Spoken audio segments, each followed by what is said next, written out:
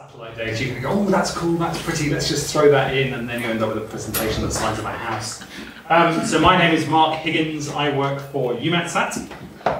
We're related to ESA. We started out as a little project in ESA and then became our own organisation. And as with all good families, we love each other most of the time, and sometimes there's the tiniest bits of friction, which is kind of fun. What I'm going to talk to you about today is some of the changes we're seeing in how people utilise weather satellite data. So EUMETSAT, we're based in Darmstadt, and usually when I travel around and people say, oh, you moved from the UK to Germany, where are you? And you go, Darmstadt. Yeah, you get that. I love it there, it's great. That's the other thing you get, it's close to Frankfurt. There it is.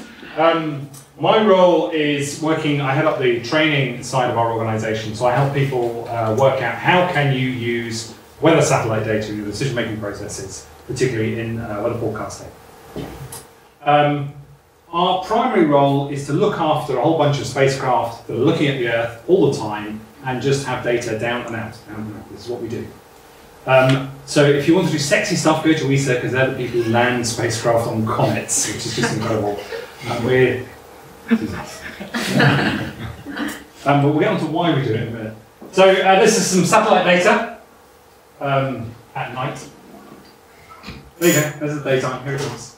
So this is a very old school way of what we do. We look at moving clouds. So this is what we call a visible image. So you've got the light from the sun bouncing off clouds and coming back up towards the spacecraft. Lovely. So this was local midday. And did any of you get outside at midday? Did you enjoy the rain? Yeah, here it is. There it all is, all that lovely rain. Interesting feature here, this gap, as the... We do this a lot in meteorology. There's some mountains here. So this lot is flowing this way and it goes up, dumps all its rain and snow here, and then dries out nicely before it meets another band of cloud here. So that's why you've got this nice cloud-free gap here. And there's also northern France is doing very nice. Yeah, nice in the east of the UK as well. We're doing all this. Hand waving. So this is kind of very old school meteorology, looking at clouds flowing across images. Now you notice at the beginning of that image, it was night. We had no information about the Earth. If you happen to be running a major airport or something like that, having weather information only available during the day is not so helpful. You need information at night. That's okay, because we can also look at clouds at night. It's 3 in the morning this morning, so you can see that system as it's moving over. It's developing nicely. This is this afternoon's rain just coming in. There we go. Yeah. So clouds at night and also during the day. So this is just looking at the energy, the infrared spectrum. So just looking at the energy that's coming up from the clouds towards the spacecraft, 24 hours a day. Lots of lovely mixed clouds. And so weather people look at those and go, ooh. And of course you can make a guess as to, okay, it's all flowing this way, it might keep going, so you can make statements about what the weather might do next. That's quite cool, that's not bad. And you can colour them in as well. This is kind of really cool meteorological visualization. So this is kind of a history in a way of meteorology over the last, say, 30 years. So we start getting weather satellites in 1960. Initially, it's just black and white images, initially sent by fax. So organisations like EUMETSAT would fax them out to people, and you would have your fax. And if you were lucky, you would have 2 faxes. You'd go, where was it? Where's it going? Where was it? Where's it going? Or you might have 4, one for the visible, one for the infrared. And then we start getting computers and you can colour them in. Okay. Now we're sending this stuff in Europe every 5 minutes. There's quite a lot of high data flow. And so now we start to colour it in. So this is just an example of that's the same infrared image. And all I've done is coloured in the very cold clouds red. Because we tend to worry a lot about when the top of a cloud is very cold, it's probably very high up. And if it's visible on this image, it's probably very thick. And a thick, high up cloud, you've probably got a lot of cloud underneath it. It's probably raining or snowing or hailing or something underneath.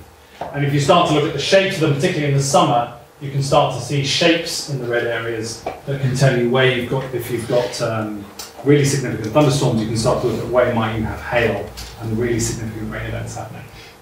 So this takes us up to maybe, I don't know, 2000, okay? We're in a black and white era. We've only got 3 channels on our satellite. We can look at water vapor clouds, so we don't actually look at the clouds that you can see. We can see the water vapor around them, the visible and the infrared, and that's it. That's all we've got. And then in 2003, we get a new spacecraft. We get more channels, more information, and we choose which ones we've got. Lovely. So we've got, this is looking in what we would call the visible. So this is just light that has bounced off clouds and come back up to the satellites in 3 very slightly different wavelengths. Very slightly, but well chosen different wavelengths. So if you look carefully, so if you look at Brazil, in this image, it looks very slightly different. So there's a land sensitivity in this thing. If you look at the colour of the cloud just up here, very slightly fainter there. Okay, so we can actually do something about those clouds. This is looking more in the infrared, and you can see this looks kind of like clouds. This looks a bit swirly. So this is the water vapor. And this one is just weird, and we're not going to go there. That's a particular. Any of you got physics backgrounds? Yeah, it's a couple of years. We'll do this one. Go and look at 3.9 micron. Yeah. So if you have a look at the energy that comes from the sun, bounces off clouds and goes up towards the satellite, and the energy that just comes up from the Earth, if you look at the brightness temperatures of the 2 things, they cross over there. So you've got a combination of reflected information from the clouds and energy being emitted from the Earth and getting up towards the satellites. It's an incredibly confusing thing to operate. However, it's also really, really sensitive to the size of particles.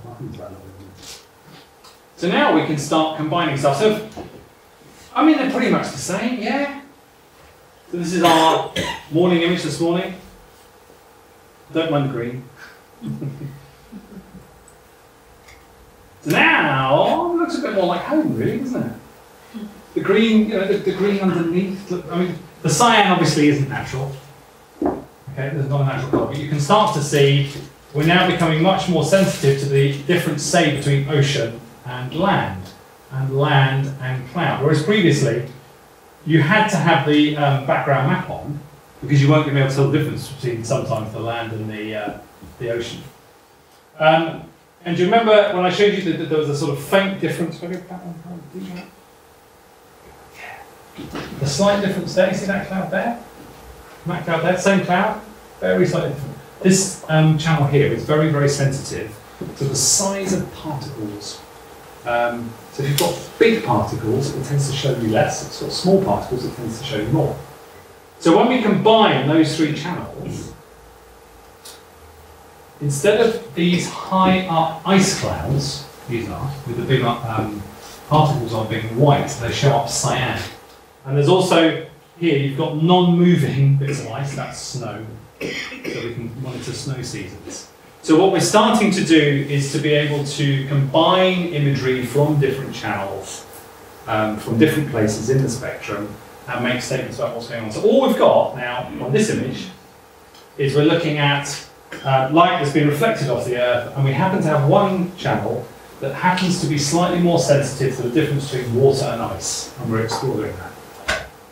But you can still see the whole philosophy is stuck in people looking at images and watching stuff flow. Oh, by the way, did you see the aircraft contrails? So let's combine some more channels, throw some more together. Watch here, we'll see some lines appearing. See these? Aircraft contrast. Aircraft contrast. So that's the same image. This is getting a bit busy now. And this is just taking data from all around. So we've got 12 different places in the electromagnetic spectrum we're looking at. They're very well chosen, and they're chosen so we can do this. So basically, what we're doing here is red. We've combined channels so that where we've got red, you can see how thick is the cloud. If it's red, it's probably thick. We've got green, which tells us about the particle size. It still amazes me that from 36,000 kilometers away, you can get some information about the size distribution at the level of, is it an ice particle or a water particle on the top of a bunch of clouds? I mean, it's over 4 by 4 kilometers, but that's what we're sampling. So if it's green, it's got very, very small particles on. If it's not green, it's got very big particles. Blue is warm, not blue is cold. So now you can start to look at this and you can say, okay, we've got some really thick ice cloud here, deeply extended, raining and snowing here. These water clouds, much, much thinner water clouds. Now we're much more sensitive to this stuff. This black is this cirrus. Very, very thin cloud that we can now start to identify. And so what you've got going on is meteorologists are going, oh, look at this, we can see this cloud and this cloud and this cloud. And what they're starting to do is interpret the atmosphere based on the dynamics of the situation they're seeing. And it still amazes me we can see contrails going out as well. So what's actually going on? You've seen this? Yeah. You see a weather person. There's a phenomena, for example, called a sea breeze. So in the summer, you'll be there in northern Germany at the beach, and then clouds will start to appear. You see this? And you see weather people doing this, and they'll say, well, you've got cold air here and warm air here, and it flows and it goes up and it spreads out and it goes down. And right, we do all of this. Lots of this. We love waving our arms around. And so we like waving our arms around so much we've conceptualized things. So what this comes down to is what we call conceptual models, because actually the atmosphere behaves in pretty typical ways. You will have heard the word, you will have heard people talk about a front, or the jet stream, or a high, or a low,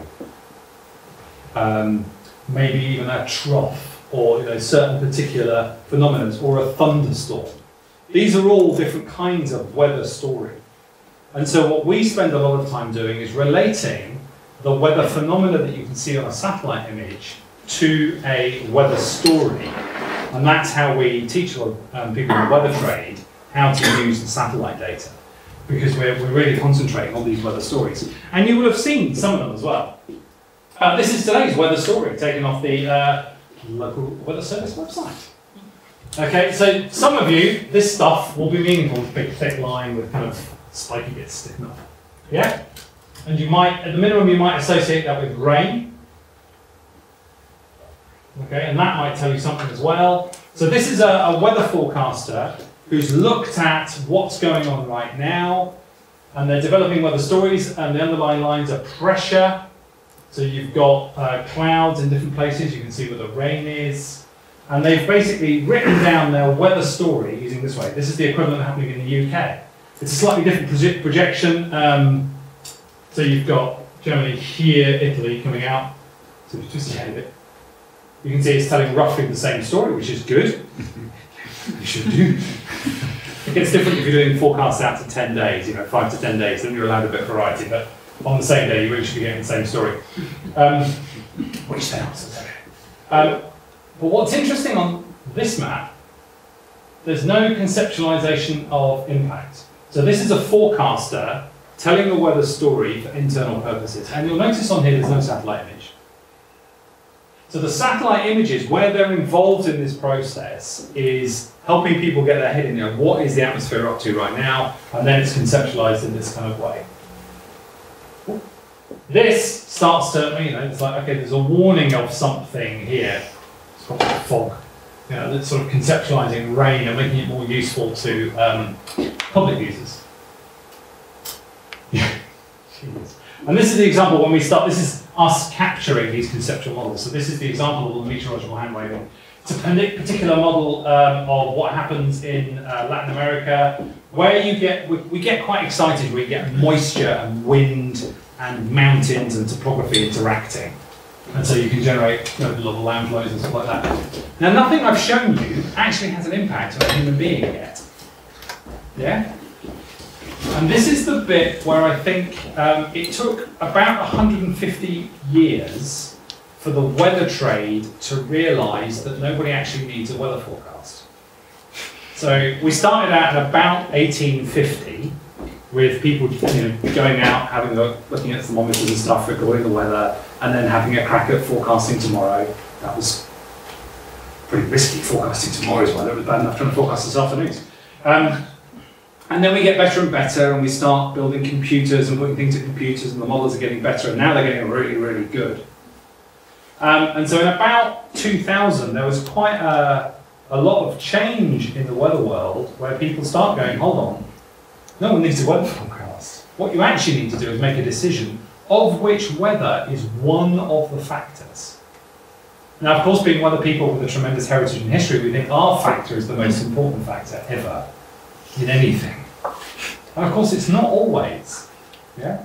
So there's now, one of the big shifts that are happening is people looking at satellite pictures is going to become, this is my prediction for the future, we're going to do less of this. A couple of reasons. One is, you can teach machines this stuff. So you can teach machines conceptual models. In fact, maybe do the conceptual machines even need the conceptual models. So you can start to develop stuff to do with, this is what it looks like today. This is a forecaster looking at this. Now they will have in front of them some machine input. Okay, this is what's sitting in front of them, the weather forecaster. They're producing their forecast. Some of this will be machine integration. What's being produced much, much more now is this kind of thing. So this was the DWD website this afternoon. And this is looking at, here's the rain. Okay, conceptualized entirely in terms of how will it affect somebody who's actually trying to do something. Whereas all of this kind of stuff is about, ooh, look at the atmosphere, isn't it cool and lovely? Yeah.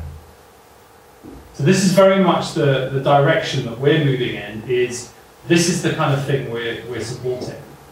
And so you will see much less satellite information in the public arena, because you're going to see much more of how can we put what we know about the weather into other people's decision-making tools. The military tend to be one of the more innovative areas of meteorology. They tend to have much more pressure to innovate, and they're the ones who we're starting to see do this much more, of integrating weather into their decision-making tools. Civil stuff tends to follow a little bit slower. We're a very conservative trade in weather. We're not like finance or a lot of other things. We move very, very slowly. So this is some stuff which I'm sure others of you will have experienced a lot already. And the other thing is the machine side. So one of my roles is teaching weather forecasters how to look at satellite images. I would reckon in the next 10 years, I'm going to be teaching humans how to teach machines how to look at satellite images much more than we do currently. I think that's going to become much more about what we do. So that's the general direction that we are going in. And then there's climate. So I'll finish on this. There's a whole other story here which is quite fun, but I will give you a little bit. So we do a lot of this, making lovely maps. So this was a colleague in Poland who was making a map of the solar energy available in Poland for solar radiation, for solar power. So this is a little study. But the particular group that produced this data set, the Climate Monitoring Satellite Applications Institute, who are based in DWD, also produced another data set. So what they've done, they've taken the last 30 years of our data. So we've been watching over Europe and Africa and the Middle East and Brazil for 30 long years. Now we've changed spacecraft and we've tweaked the images and we've changed the algorithm. So all of that has been reprocessed with a nice single algorithm to make it homogeneous. And they've asked themselves a very, very important question. And that question is, where shall I go on holiday? So, seriously. So, what you can do, you can take that 30-day data set and you can take a pixel of it and you can say, right, I've got a 30-year record. How many days, so for every day of the year, how often is that day sunny? How often is that day, because you don't go on holiday for one day, how often is that day in a row? 5 sunny days in a row. So, Frankfurt. Well, okay, you're not coming to this region on holiday in November, are you? Let's be honest. But come on, you know, May. You sometimes get lucky. May, August, sometimes. Yeah. And then, well, let's go to La Palma on holiday, where you're looking at much, much higher probabilities. So you're looking at 80% probabilities of getting 5 sunny days in a row during the summer holidays, versus less. So climate's another story, but there's a lot of, this is now where there's much more innovation in our data. So the innovation on the side of the operational meteorology, so the day-to-day weather forecasting, is a lot to do with machines. So in my trade, one of the struggles we're having is how can you tell where thunderstorms will happen before there's a cloud in the sky? Because once there are clouds, we can see them, radar can see them, we can start telling about them. But you actually want to be warned before there's a cloud in the sky. This is what we would call the pre-convective environment. And that's one area where we want to concentrate on teaching machines, so the algorithms, to flag that up for the weather forecaster so that the weather forecasters and DVD or whoever can provide those kind of warnings. But the other area of innovation will be in that, because now we've got a 30-year time series. Is there information in there that is useful for things? So this is also useful for solar energy. You know, this isn't just going on holiday, it's how much power can I get on my roof. So there's a lot more work and innovation that can come out of the climate data. And originally what we were doing with the climate data was showing pictures like that. That, when you start to sort of talk about going on holiday and really landing it and conceptualizing it for people's real lives, starts to become much more interesting. This was picked up by the Spiegel. This was not. Okay. So let's talk about the hackathon really quickly. Yeah, go for it. Okay, so that's the end of the talk. The hackathon is on June 11th, and that's going to be huge fun. We are quite a conservative organisation, and you frighten us. So very slowly, we know, okay, we'll feel the fear. Because what we're about, data, spacecraft, out to operational weather services. But it is becoming increasingly clear that there are a large number of people out there who can use our data and do amazingly creative and wonderful things with them that we've never thought of. And we really need to start opening ourselves up to new experiences and changing. So, one of the things we've done in the house is we've finally got a web app server and a couple of other APIs. So we're joining the party relatively late, but there it is. There's a large European project we're involved in called Copernicus, which is about not just monitoring weather, but monitoring the entire Earth's environmental system. And one of the roles we have is getting hold of marine data. So information about sea surface temperature, about sea surface heights, which is related to how the oceans flow, and about ocean colour, which is related to how much chlorophyll and little bugs there are in the ocean that fish like to eat. So we've got that data, and so the themes for the hackathon are going to be along the lines of, and this is quite a fun process. So we were talking, yeah, let's do a hackathon, yeah, let's do a cool hackathon. You wanted to do one. We did. Yeah, okay. And he says, you know, what's the theme? And it's been a real,